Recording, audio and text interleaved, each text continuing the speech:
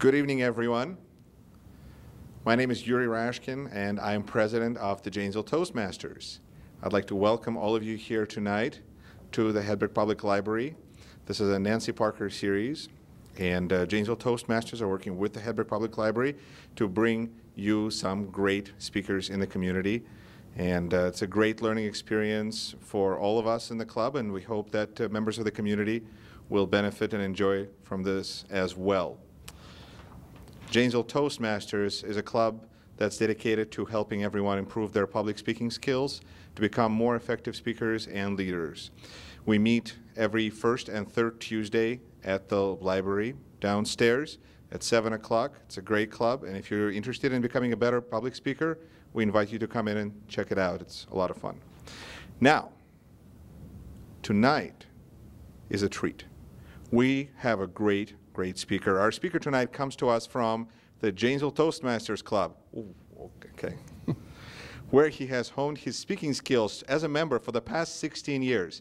The interesting thing is we have members who have been in the club longer than 16 years. That tells you anything. A husband, father, and grandfather, he is also an accomplished competition speaker, having advanced to the finals of Toastmasters International World Championship of Public Speaking not once, but twice.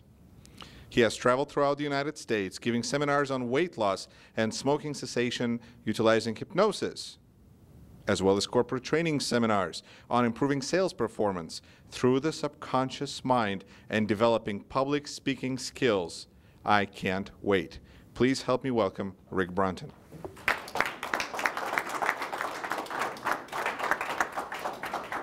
Thank you. Good evening. Very good. You guys already passed the first test. Now, recent studies have shown that every third person is remarkably intelligent and unbelievably attractive. Now, with that in mind, I'd like everybody to please turn to the person immediately to your right and take a look at them. Don't be shy. Take a good look at them. Okay, now take a turn to your left. Take a good look at the person seated immediately to your left. Well, obviously, it's not either one of those two, so it must be you, right?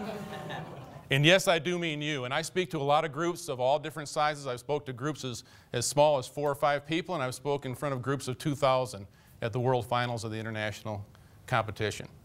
But I always bring a message that is geared to an individual specific message. Now, one thing I would like to do before we get too far underway here is thank the Janesville Hedberg Library, also the Nancy Parker Foundation, for putting these on, and the Janesville Toastmasters. And I'd like to thank each and every one of you for taking the time out of your busy schedules to come and listen to what we have to offer. Every speaker worries about how they're going to be introduced. And I do want to thank Yuri for his warm introduction. You did a fine job. Actually, he read it exactly the way I wrote it, so it went very, very well. We're going to go through some mechanics tonight, some of the things that go into making a quality presentation and getting a message across to the audience. Before we get into mechanics, though, there are 2 things that every speaker really has to know.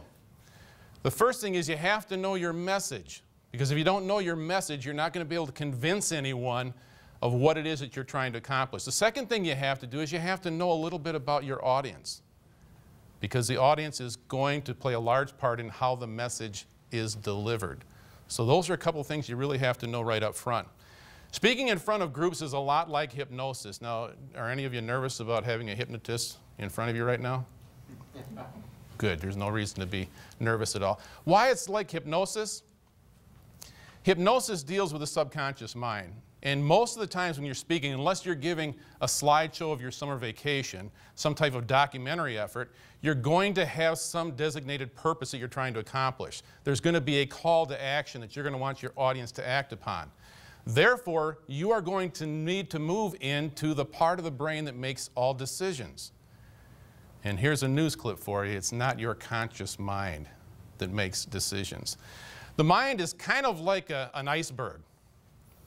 The little bit that you see out of the water is about 10% of the iceberg. 90% of the iceberg is underwater. It's the same thing with the way the mind works. The 10% that you see, that's the conscious mind. Not very much power here.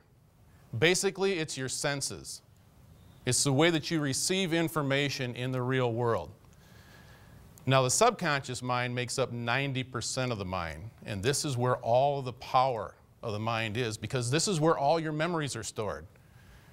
And from all of your memories, all of your decisions are made based on two things. The subconscious mind makes decisions that take you either toward pleasure or away from pain. That's the only way that it works. So every decision you've ever made, a lot of people think they make conscious decisions. They do not. I always like this in courtroom scenarios. Somebody says, well, Your Honor, he made a conscious decision or she made a conscious decision, when actually it's absolutely impossible to make a conscious decision. I'll give you a very quick example. Let's say I had a fire going down here right in front of me, about 5,000 degrees. Carl, what would you say to me if I asked you to just reach into that fire with your bare hands and just pull out a couple of hot coals from the bottom of that fire and set it off on the floor beside the fire? What would you tell me? No. Thank you for being so polite. Because when I've asked that question before, I get all kinds of answers. Now, you might think Carl just made a conscious decision, but he did not. The only part of the conscious mind that was involved was he heard the question being posed to him through the sense of hearing. After that, immediately, the conscious mind has a little bit of a conference with the boss, the subconscious mind, and somewhere in your memories, somewhere in your history, you've dealt with fire once or twice before, and you've been burned once or twice. So immediately the answer and response goes up, tell him no, that's going to hurt. But it happens so fast that you think you made a conscious decision when you really didn't. You made a decision subconsciously, just like every decision that you've ever made.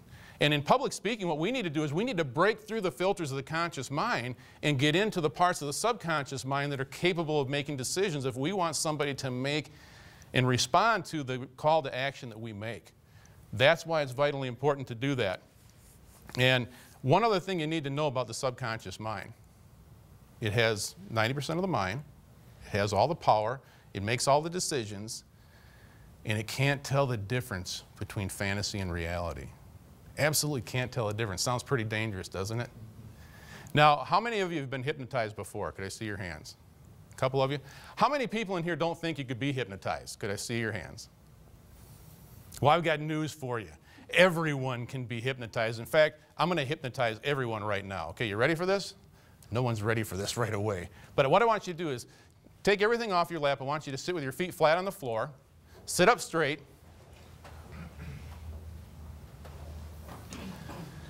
Now, I want everybody to take their hands and clasp them together very tightly in front of them. Now, in a moment, I'm going to count to 3. When I count to 3, I want you to raise your fingers straight up in the air, just like this. Now, you don't need to practice. This is going to be easy to do. Wait till I count to 3, okay? Now, when you raise your fingers, then I want you to stare intently at the tips of your fingers. And while you are staring at the tips of your fingers, I want you to imagine the thickest, tightest, strongest rubber band in the world being wrapped round and around and around the tips of your fingers. You ready? 1, 2, 3, go. Tighter, tighter. Stare at your fingers. Tighter, tighter, tighter. It's not me. It's just you guys. Tighter, tighter. Okay, just shake them loose. Shake them loose. Let me ask you, did any of your fingers move? Oh yeah, I was watching you out there. A couple of you guys were out here like, I can't believe this is actually happening. A couple of you were like this. I saw one of you like this looking at everybody else. Now I did see a couple of people that were standing there with their fingers stretched apart and they're not going to, I don't care what this bum says, I'm not going to fall for this trick, it's not going to happen. And that's okay. But what happened was you fought me. And when you speak in front of groups, there are going to be people in the audience that are going to fight you. They're going to resist what it is that you're trying to tell them, what it is, the message that you're trying to bring to them, the call to action that you're trying to get them to respond to. They're going to resist that. So what we know from our work in Toastmasters, and I'm going to share a little bit of the Toastmasters experience with you tonight, we are developing skills and techniques that enable us to break through that resistance so that we can get our message through to people. First thing we have to do is we have to know the importance of that first impression. The opening is vitally important in our speech. It has to be something that grabs somebody's attention because you only have a few seconds to make a first impression. Now, I started tonight with just a little bit of a humorous approach just to get people engaged and kind of along with me on the ride. That's all I want to do is get you to come along, get you to feel important as an individual in the group.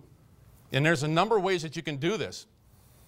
You can do this by developing mental pictures and images for the audience, kind of engaging their thought processes and their imaginations a little bit. I started one of my speeches at the international finals like this. Picture in your mind a young child playing in a backyard the size of Wyoming. As he runs back and forth across the grass, the broom that he straddles is actually a chestnut steed of majestic strides. Why, the slightest tug on the reins and that horse responds as if their thoughts are somehow magically connected. The stick that he waves in his right hand is actually a pearl-handled pistol of unparalleled craftsmanship. Why, mister, you could shoot every tin can from Montana to the Rio Grande with that fine shooting iron. And he'd never have to reload because it wasn't a 6-shooter. It was a 56-shooter. And as he's playing out in the backyard, he's finally jolted back from his imagination by the voice of his mother as she hollers from the back porch, "Johnny, come on in, it's time for dinner." But it's the last words that she speaks before she goes back in the house that has the biggest impact on him, as she tells him, "Be sure you leave those sticks outside." And so it is that one person's reality is shaped by that of another. All I'm doing in this approach, this aspect, is I'm trying to instill in your mind some mental images that get you engaged in what we're talking about and provide you a path to follow along with the story. That's one way to do it, developing mental images. You can do it with jokes. If you do use stories, you have to be pretty careful that you have an engaging story. Because if the story takes a long time, there's a danger involved in that. That if it doesn't work, if it's a long joke and it doesn't work and it flops, at that point in time you have invested considerable energy and effort and a good amount of time, and you're not off to a good start. So always keep it short. You can have one-liners for openings. The first year I competed in the finals, there was a gentleman there by the name of Brett Rutledge. I might add he did win that competition as well. Came out of New Zealand. One-line opening, very effective. He walked to the front of the stage and he said in his New Zealand accent, "Always a kid your parents wouldn't let you play with." Think of what he did with one line. He associated with every single person in that audience, because everybody here tonight, you either knew that kid or you were that kid. So everybody has a focal point from which they can begin to travel along with the speaker and become engaged in the message that he's bringing. So openings are going to be very, very important. You can pose a question for an opening. And you don't have to do it drab and boring. If you're doing a presentation on fire safety, you don't have to come out and say, "How many of you have a good plan in case of a fire emergency? Could I see your hands?" Think of a different way to approach it. You can start off by saying, "It's the early morning hours. You're deep in sleep and you're having a dream. And in your dream you can hear your dog barking. And the barking continues, but it's muffled as if the dog is down in the basement. And all of a sudden you're jostled out of your sleep and you realize it's not a dream. You can actually hear your dog faintly barking. You look over to the clock on the nightstand and you notice the clock's not working, the electricity is off. And then your senses are coming to and you start to notice a distinct smell of smoke in the house. As you jostle your wife awake, a million thoughts are racing through your mind. Do I run to the bathroom to get water or wet towels? Do I go for the children? Do I go for the phone? What do I do? Do you have a plan on how to deal with a fire emergency? So you don't have to pose the question directly. Engage the audience first. Get them to think. Put them in your story. Put them in your presentation, so that then they have the ability to travel with you and you can take them where you need to go with them in order to get that message taken care of. So openings are going to be very, very important. Now, there are a couple of things that you should never do. One of them is apologize. Never, ever apologize during your speech. What would you think if I came in here tonight and said, "Well, please forgive me if I get a little bit offline, off track on my message, because I was coming in here, I had my notes in my hand, and as soon as I opened the door, the wind grabbed my notes and scattered them all over the parking lot, and I really don't know where I'm going from here on out." What's your thought? You're not thinking about what I'm going to talk to you about. You're thinking about what a moron this guy is. He couldn't even hang on to his notes coming in to give a presentation before us tonight. Or come in all hustle and bustle saying, "Sorry I'm late, but I got caught in traffic and I got caught behind the train." And don't apologize for anything. Because all an apology is going to do is it's going to take your audience off your message onto what your problems are. And you don't come before an audience to share your problems with them. So don't apologize for anything. Second thing you should never do is use PowerPoint. Now, I'm not talking about the Microsoft program. That's good. That little thing on the screen that gives you kind of an outline and a guideline to go, that's good. What I'm talking about is this. You see speakers using PowerPoint, and they point at their audience, and all pointing does is it separates your audience from you.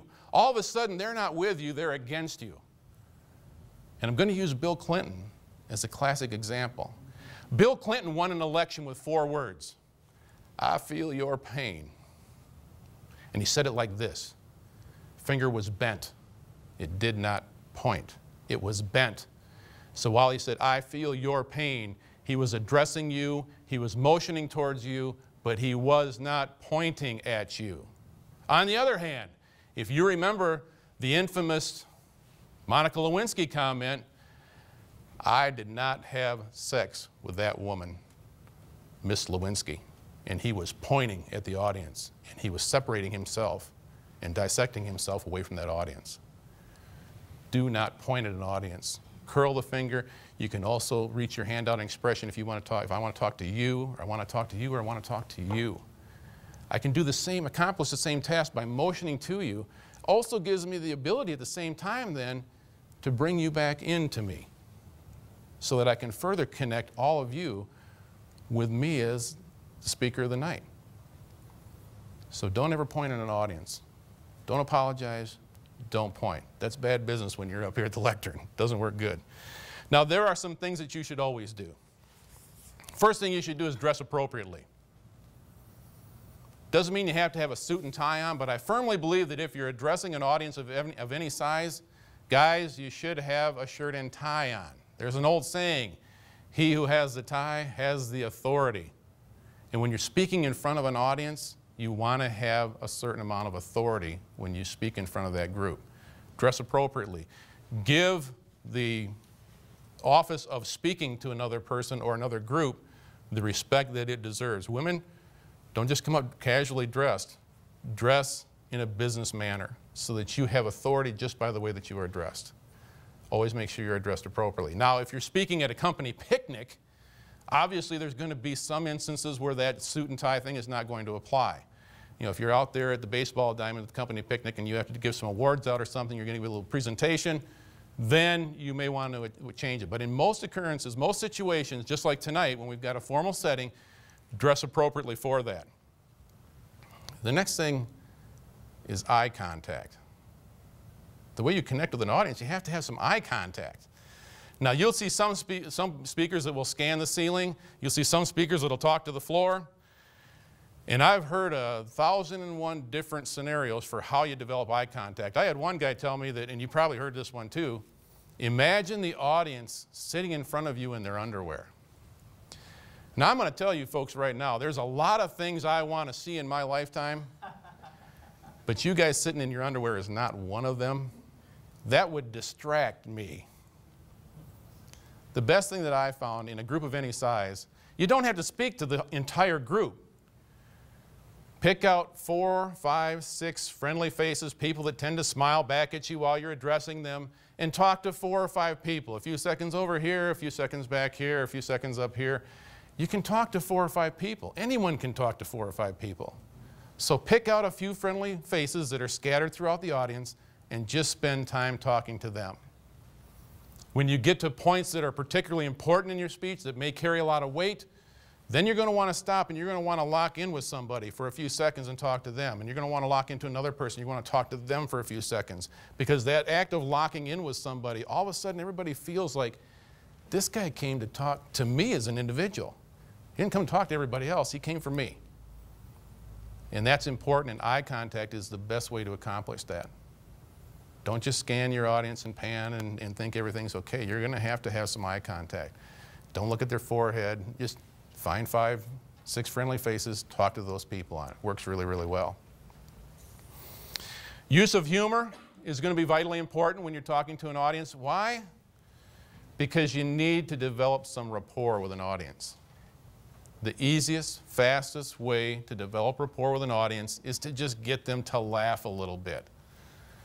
If they can laugh with you, they figure, you know, I like this guy. I can laugh with him. He's an all right guy. I think I can deal with this guy. And there's a quick way to develop some rapport. Now, when you're in competition speaking in Toastmasters, you have 5 to 7 minutes with a 30-second leeway before you're disqualified. In other words, if you go less than 4.5 minutes, they disqualify you.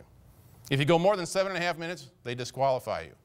And I am living proof of the fact that they're very, very serious on this time constraint thing, because I was in the semifinals in 1996 up in Green Bay, and I went 15 seconds over the time limit, and the judges never even saw my ballot. I got disqualified. So if you've got especially a short period of time, use humor to develop that rapport with the audience. The other thing is, if you've got a very serious talk, if there's a lot of heavy information in there, or maybe it's an ominous tone speech, you want to utilize humor every so often in that speech, because when people laugh, they breathe a little deeper. They get a little more oxygen. They get refreshed. Now, a lot of you have probably heard of Zig Ziglar before, one of the most sought-after speakers on the motivational circuit today. Zig Ziglar will use humor every so many minutes for a certain amount of seconds through every talk that he gives. It is mapped out and it is choreographed out precisely, because he knows if he just gets up there and barrels through that message, about halfway through it, half the audience is going to get completely fatigued and wore out. And he's going to lose them. They're going to fall asleep on him. And if you do after dinner speaking, it's especially important that you let them laugh and let them breathe a little bit, because after you've had a heavy meal, the first thing that the brain wants to do is it wants to shut off for a little while and have a little siesta. You can't allow the brain to do that. So you got to give the message, give them a little humor, let them break it up, keep the thing broke up in pieces and segments, make sure that you're allowing them to breathe a little bit, allow that oxygen to take place on it. Use your body and facial expressions. Now, if I wanted to bring a message for all of you, I can use my body to explain all of you. I can also say that I wanted to bring a message for all of you. Which is more impressive in front of the audience? Obviously, the bigger movement is more inclusive. It gives a little more energy to the audience as well. And if you're speaking in front of very large groups, you're going to have to be a little more exaggerated in your expressions, simply because the person in the back who's looking through on any number of heads to get to a visual sighting of you cannot see you that well. And there's also the distancing that has to be made up. So the larger the audience, the larger the gestures have to be. If you're talking about, I had to climb over a fence to get into the yard I needed to be in, you can merely tell them I had to climb over a fence. If you tell them I had to climb over a fence, all of a sudden there's a physical energy that's involved. It gives their eyes a little something to do besides just giving their ears and their brain something to do. So it just gives them another point of reference, gives them another level that you can take them to that keeps them included in what it is you're talking about. So use the hand, use the faces. You see, a lot of times, how many of you watch David Letterman from time to time? If you watch that guy's face, that guy will say a million words just by the changes in his facial expressions, from the dumb look to the astonished look to you name it, but he very effectively uses facial expression in order to convey a message without saying anything. Works very, very well. Now, Dennis Hopper, if you get a chance, the Ameriprise commercials that he does on TV, where he's talking about people in their retirement, and you watch the way he uses his hands, it is absolutely masterful. When he talks about, in order to plan for your future and everything, you don't need a nip and a tuck, you need a plan. But his hands are just crisp and his hands are precise, and you can bet that he has practiced and choreographed and set every single finger in motion exactly the way he wants to do it. And that is a very rehearsed effort on his part. But you see the results, because you see the way his hands talk to you. And he's very, very animated. He's very, very crisp and direct with the hands. So gestures, facial expressions, very, very valuable in a presentation. Voice inflection. A lot of speakers, or people who get up in front of an audience who don't have a lot of speaking experience, just because of nerves, they go about 90 miles an hour through the entire presentation, and they slam right through it, and they don't give any breaks, and they just tell you all the information they've got, and then they ask for the call over at the end, say goodbye, thank you, I've had a nice time, and they're gone. And the audience is sitting there halfway through trying to catch their breath. Please, just give me a little bit of a break, because you're wearing them out. So you need to relax a little bit. You need to use your voice as an instrument. And I can show you how this works by the use of 8 words.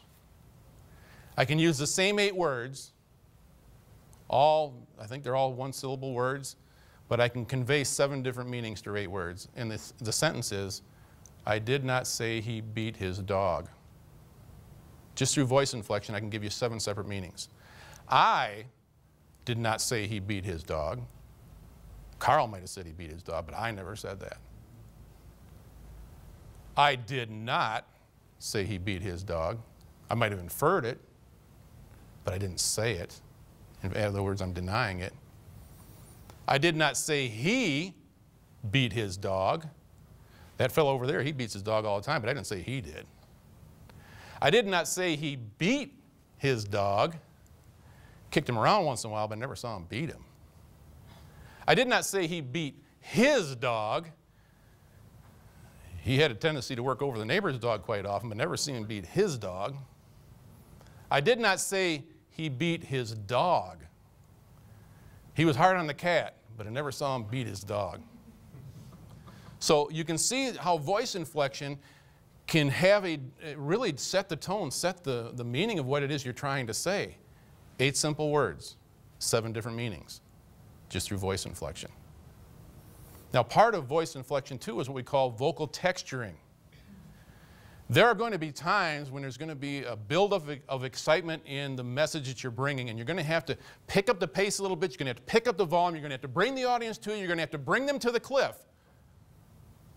But then when it's important and you want it to carry weight, you're going to need to slow down. Pace your message. In other words, what you want to do is change the posture of the audience. There's going to be times that you're going to be setting them back in their chair with their ears pinned back with the excitement of what's in your message. And then you're going to need to change their posture, and you're going to have to bring them up and have them sitting in the front of the seat leaning forward to try and hear what the next important piece of that message is. Of course, then you get to blast them back again and sit them back in the chair again. But part of what that does is it takes a message and takes the monotone out of it, and it creates some excitement, it creates some variety. The other thing is the pitch of your voice too. Again, voice inflection. I can be excited and be high-pitched, or I can drop my inflection to have my words carry more weight. So the voice is a very important tool in what you are trying to convey with your message. The thing you want to do is you want to utilize all the tools that you have at your disposal, because again, we don't want to just deal with the conscious mind of the audience. We want to get into the subconscious mind of the audience, because that is where they're making their decisions at. So you have to get into the long-term memory aspects. You have to be able to stir up the memories that people have and the perceptions they have in their own minds, so that when you stir those things up, you get them to make a decision based on, again, is it moving me towards pleasure, is it moving me away from pain? And the only way you're going to do that is you have to break through the resistance of the audience. You have to get them to come along with you for a little bit. You have to keep them entertained. You have to keep them stimulated, so that then you have the best chance of being successful in what your purpose is, what it is you came to accomplish with the audience. Notes. Notes are fine to a point, okay? Some people will write down every single word in a speech, and then they have a tendency to just drop their head and start reading to you. That's a dangerous thing, especially with a head like mine, because the glare becomes very, very distracting. If I just drop my head and start reading to you, I guarantee you, you're going to get a little irritated and annoyed over that. But the other thing it does is, if you are relying heavily on notes and you lose your place, you're in big trouble. You are swimming upstream at that point, because if you're giving a presentation and you lose your place, it's difficult enough. Now, if you've got 6 pages of notes and you lose your place, can you imagine how difficult that's going to be to hunt through all this copy, find out where it is you made the wrong turn, and get back on track? It's going to be impossible. And 3 or 4 seconds lost in your train of thought is going to seem like 3 or 4 minutes to you, and it's going to seem like probably 10 or 15 seconds to the audience. Here is a little tip if you do lose your place. You're giving a presentation, you're in the middle of it, things are going great, all of a sudden something happens, some minor distraction goes on, and all of a sudden the mind just goes blank. Here's a clue for you. You're the only one who knows you lost your place. Nobody else knows at this time. Keep your mouth moving. Keep air going in and out of your mouth and your throat. Keep forming words. Keep talking conversationally. And eventually, bada bing, bada boom, the thought process returns back to you. I was at a speech competition up in, actually it was the same one, it was the district level, when the first year I made it to the semifinal round. And I wasn't too worried about the other speakers because I wasn't too impressed with what they were bringing. I spoke last, so I had the best advantage. I got to listen to everybody else, and you're kind of gauging them, and you're grading them, and, well, this one I'm not too worried about. This one had some good points. This one was doing. Guy by the name of Melvin Russell came up. Really nice suit, really well dressed. And Melvin Russell came up, and his speech was Money, the Root of. That was the title of his speech. And the first thing he did was he came on stage with his hand in his pocket. And that didn't impress me very much because that's one thing you don't want to do is have your hand in your pocket when you're talking to somebody. It makes them think they're kind of unimportant as a member of the audience. But he came up and he said, money, wampum, moolah, dead presidents. And he pulls a $20 bill out of his pocket and snaps it a couple times. That worried me. I was really concerned at that point because not only did Melvin dress for the part, he was very articulate and clear in his diction, very clear in his word usage, but he also had something called style. And I was concerned. I sat right up in my chair, and this was the fellow I was taking notice of. But then about 2/3 of the way into his speech, he lost his train of thought. He lost his place. And everything came to a screeching halt. And he stopped for several seconds. He put his hands together. Desperation picked up in his face, and he looks over here, and then he looks over here. And then it finally occurred to him, say something, anything, just keep talking, keep the message going. And I could tell at that point he still hadn't gotten his train of thought because as he was talking, he's looking up, and I know from working with the subconscious mind that when you start looking up and to the right, you're starting to access the creative processes, creative centers of the mind, and you're starting to make stuff up. Not going into the memory centers, but going into the creative side of the mind. And I knew he hadn't found it yet, but then within a few seconds of talking, looking through the mind, searching the files, it came back to him. But in that 6, 7, 8 seconds, Melvin Russell went from being a contender to being a pretender in that competition and didn't even finish in the final 3. There's going to be times when you're giving a presentation, you're going to lose your place. Again, up to that point, it's a mystery to everybody else, unless you let them know by the way you handle that emergency that you've lost your place and let them in on the gig. So the best thing is keep talking, keep the mouth moving, make sure you keep those things going on it. The last thing you want to do in an effective presentation is you need to have a proper close. If you just run through and drop them off at the end without any word, it's like the cab pulling up in front of the house and, okay, everybody out. It's like, well, it was a nice ride until that violent end. It's like falling off a ladder. It's the sudden stop at the bottom that really makes it an unpleasant experience. You want to summarize what it is you've talked about. It's the old adage of the way a preacher approaches things is first thing he's going to do is he's going to tell them what I'm going to tell them. And then the body is I'm going to tell them. And then the summary, the close is I'm going to tell them what I told them. And that's really a good way to follow to get an effective presentation put together. At the end of that presentation, you want to wrap things up. You want to summarize things. You want to go over the points that you've made so that they get one more shot at the message. And then you want to give them the close, the call to action. Now in Toastmasters, as Yuri had mentioned, we meet the first and third Tuesday of the month at 7 o'clock. Our meetings start at 7 o'clock. So if you show up at 7:01, you're still welcome to come in, but you're going to be coming in during the meeting. We have a saying that the meeting that starts on time ends on time. That's really true. But one thing that we do is we practice these things each and every night that we meet. We have several different parts of the meeting that are used to facilitate the honing of speaking skills.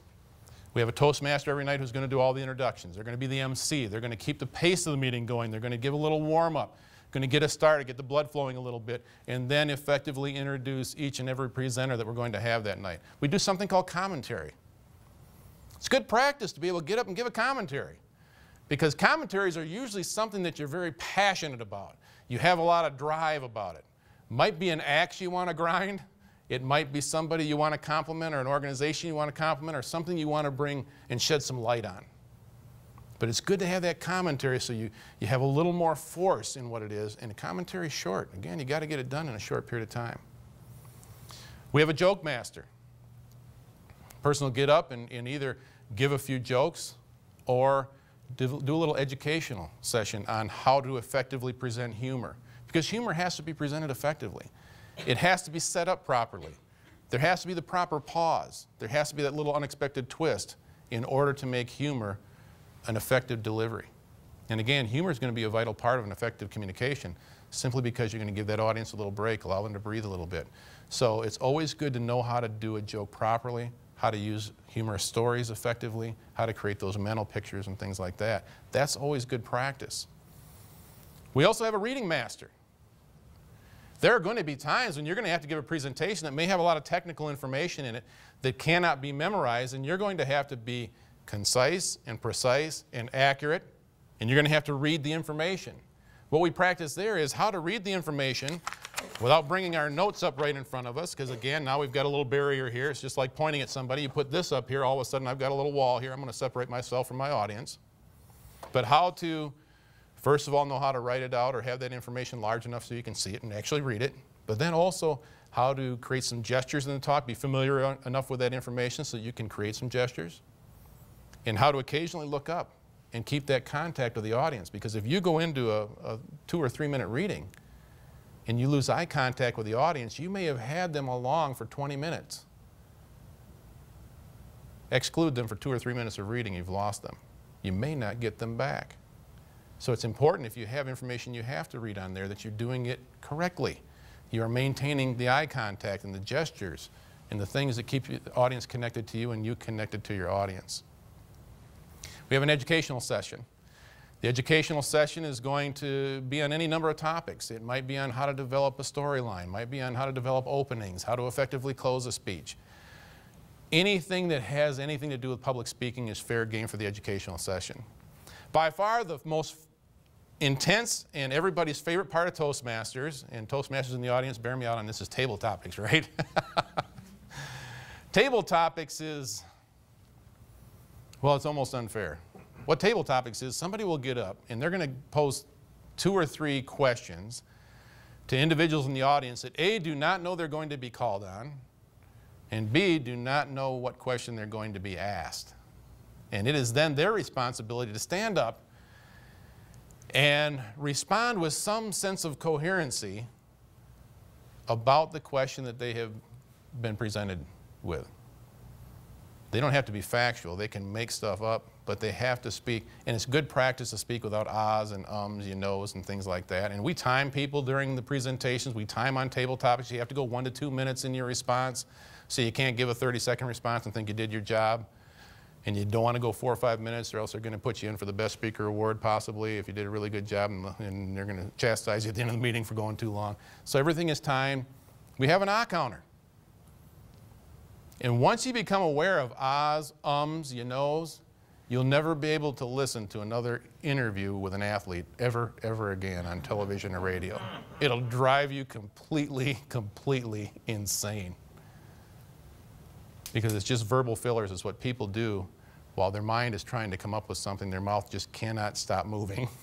That's where the you knows, the wells, the ums, the things like that come from.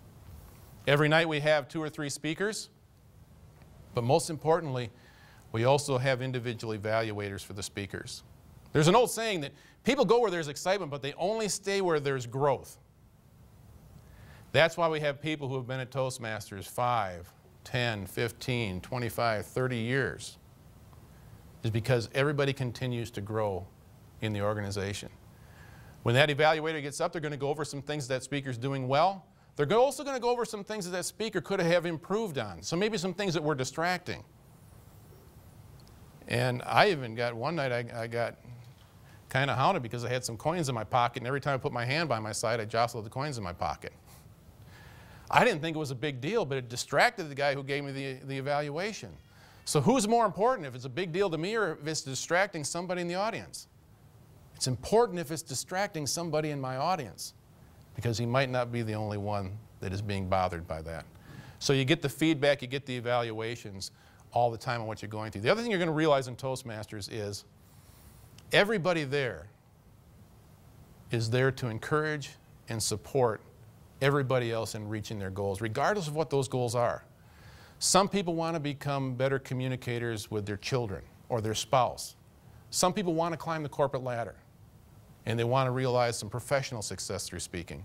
Everybody is there for different reasons.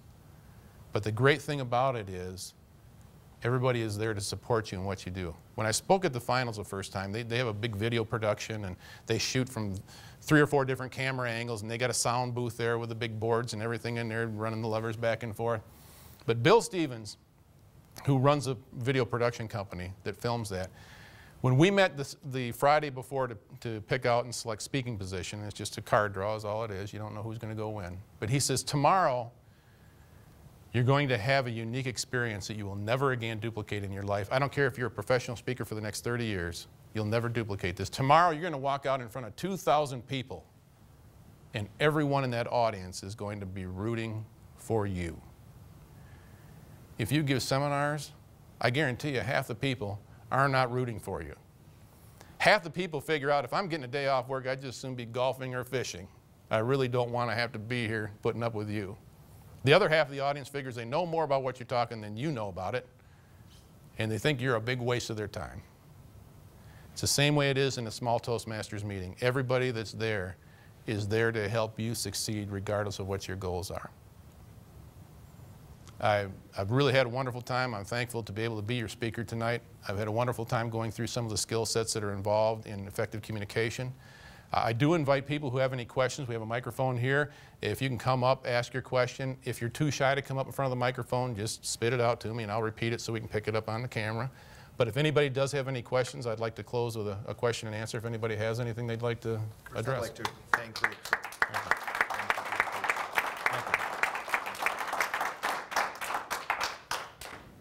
You're very good, but you were not born like this, I can only presume. There must be some things that you have struggled with, that you have overcome. Can you talk a little bit about those experiences? Sure. And you're right, I wasn't born like this. I can remember sitting in speech class. They used to have speech class for kids who didn't pronounce vowels and consonants correctly. I had always had a problem with S's. I still do some to this point. I can remember every Tuesday for an hour sitting in speech class with a teacher, me and 3 other kids. But the biggest problem I have in speaking is I speak very fast a lot of the time. As I explain to people, I speak at about 350 words a minute with gusts up to about 475. And a lot of times that can be very distracting to an audience. So there are times when I really have to consciously slow it down, keep it real so that I'm not just running slipshod over the top of people's ability to hear what it is that I'm saying. So those are the things that I have to keep in mind of. Also, I do presenting every day with the work that I do, and I have a presentation. It's pretty much a canned presentation, and it goes through a number of different points, and I have a tendency that I've picked up that every time I hit a new point, it begins with now. Talk about this now, the next thing we're going to talk about is this, and get done with that point. Now the next thing we're going to talk about is this, and it's like a now show. So those are things that I have to really keep an eye on and be cognizant of so that I don't keep repeating those same types of errors on it. But good question. So if you prepare a presentation and you have it all mapped out and you know what you want to say to people, but then you get there and you're reading your audience and you find that they are not with you, or they're not in the same place, or maybe agreeing is a better word, what do you do in that situation? How do you modify on the fly what you've got all mapped out to give to them? Really good question, and I really wish I had an answer. I'm sorry, but no, actually. That's a difficult task, and a lot of times it's just a matter of reconnecting with the audience again and finding a different way to connect with them. It might be through the use of humor. I remember actually very, very vividly, I gave presentations in Janesville when I was doing stop smoking seminars. And I was presenting in Janesville on September 11th, 2001. and I hadn't heard the news. We start setting up at 7 in the morning. We start doing sound checks and everything with the sound system. We start setting up registration table. And I could not figure out why it was the audience was just they were all sitting there with their mouth open looking like monkeys doing math problems. I couldn't figure out what it was. And they weren't picking up on the humor, the jokes. And a lot of times what you need to do is ask your audience a couple of questions. Because usually the ones that are having the biggest problem with you, if you put it out to questions, they're the first hands that go up. But you need to get some feedback.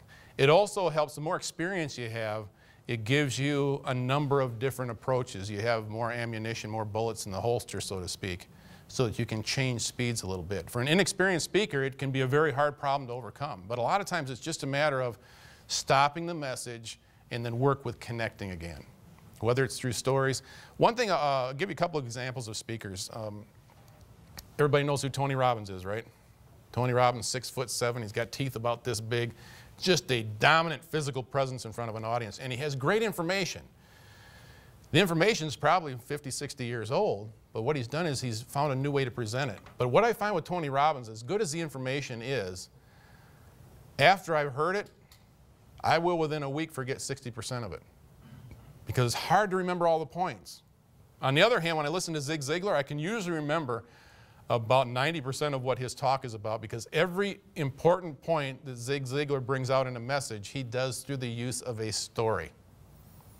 And a lot of times, the way the human mind works, it's hard to remember individual points, but it's easy to remember stories. And once you have the story remembered, if you can recall the story, you can recapture the point.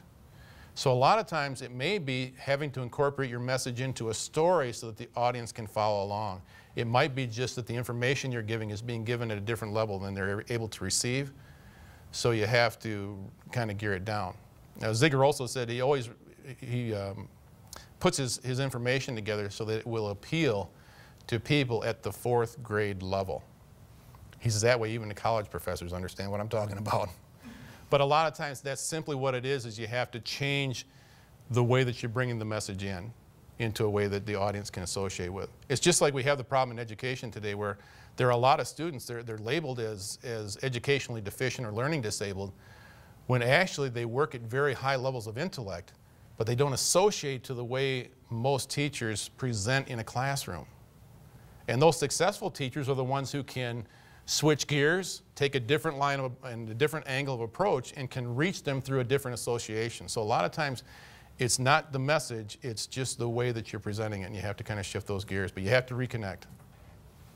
Speaking of speakers, last week, Rick, we heard a very good speaker in Barack Obama. Do you think he accomplished his objective? And if so, why or why not? Good question, and I think you're right. I think Barack Obama is an exceptional speaker. He's been referred to as a once-in-a-lifetime kind of leadership guy, but you know, I think he accomplished his goal. I think he accomplished what he set out to do.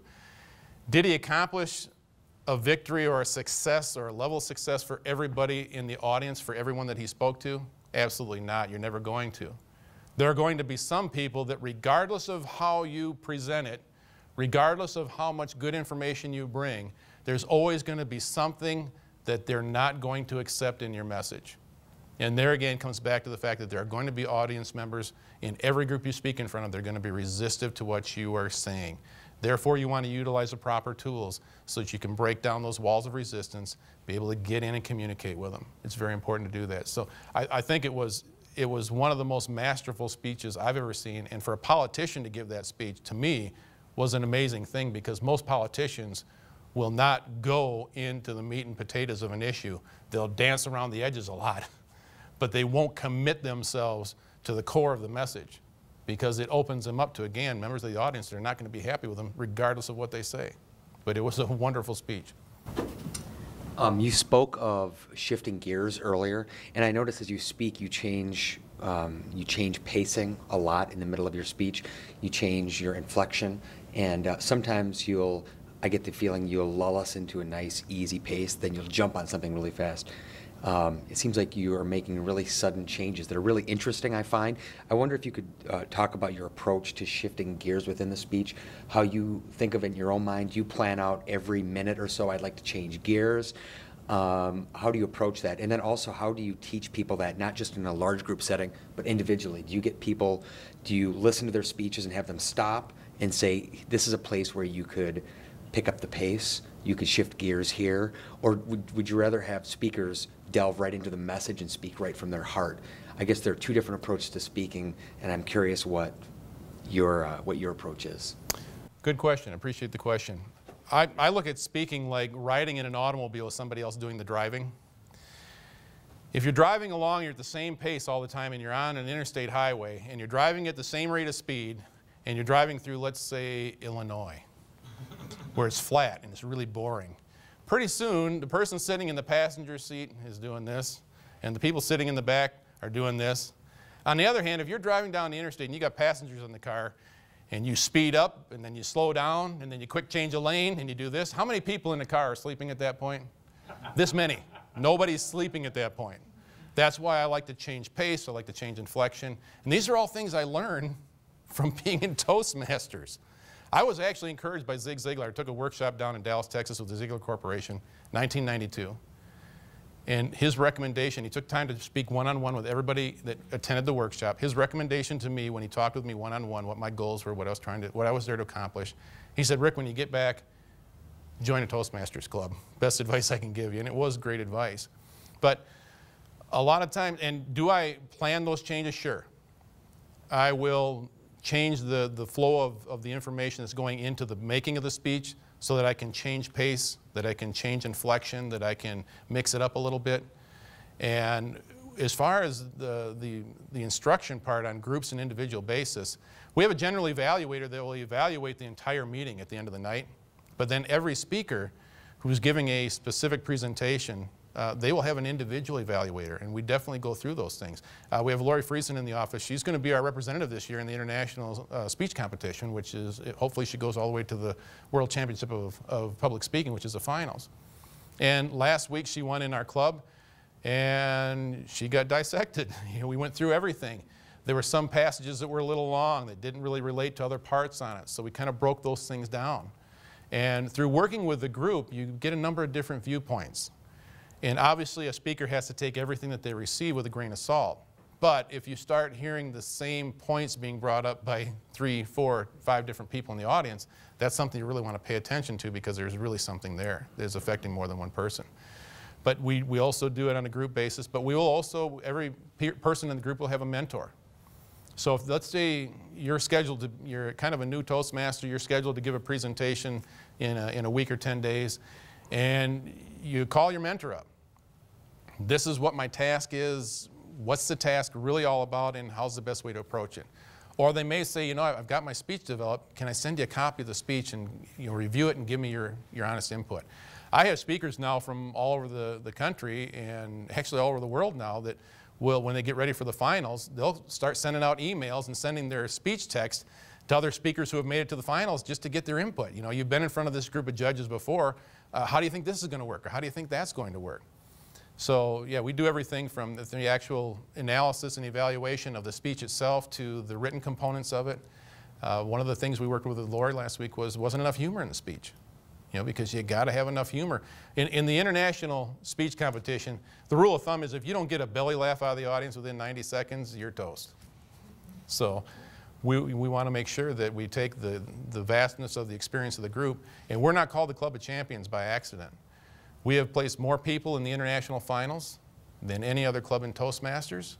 We, on a regular basis, will put speakers into area, division, and district competitions. We regularly reach the regional, which is the semifinals, in not only the international speech competition, but also in the humor speech competition as well. We take competition speaking very seriously, but we do it in a way that doesn't intimidate people, encourages them to grow at the pace that they can grow at. Everybody's very supportive, and we're not there to blow people out of the water. We're there to really nurture them and make sure they get everything out of the experience that they wanted to get and what they came for. So good question. Anybody else? Good question, because it's mechanics. And the question was, how do you set up the room? You know, do you pretty much arrange things to your own liking, or do you stick with what's there? How do you handle your notes and that? Normally in any lectern there are shelves underneath where you can have your information there if you're using notes. Tonight I used just an outline. I used one sheet, just had an outline of points on it. But what I wanted to do was have this in front of me so that I make sure I stay on track and we don't waste a lot of time. And really it's the speaker's not only his prerogative, but really his obligation to make sure that the room is set up to enhance the audience's experience.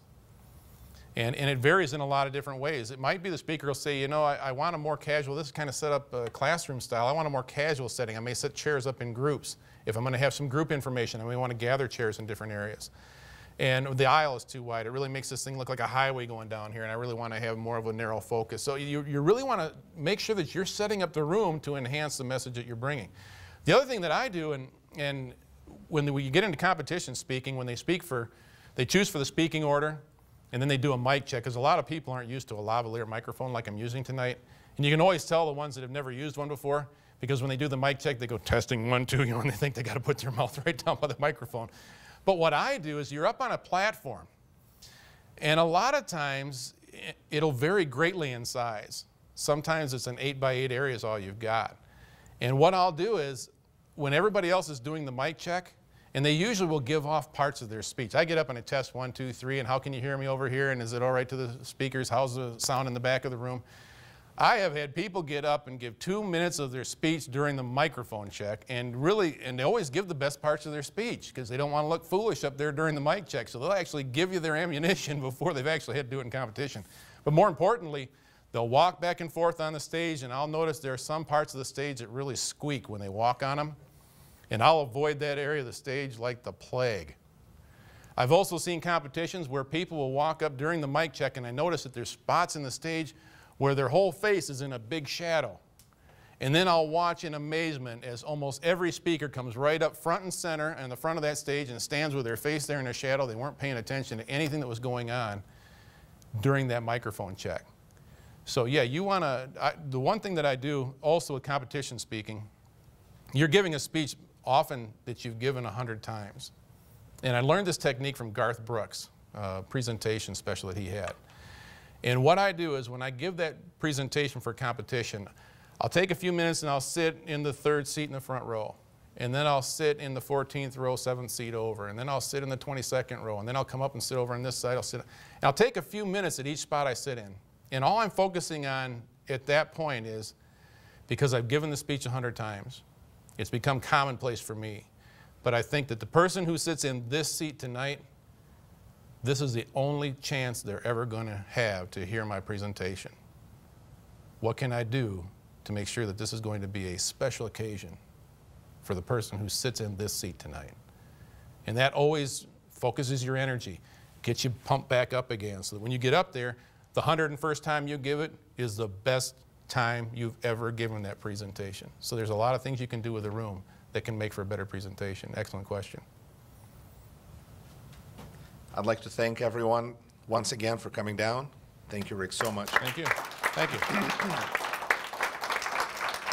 Please remember to join us for the final installment of the series. It's going to be on April 22nd, and we're very lucky and proud to have State Representative Michael Sheridan speaking to us. So I hope to see everyone here, and thanks again for coming down. Thank you.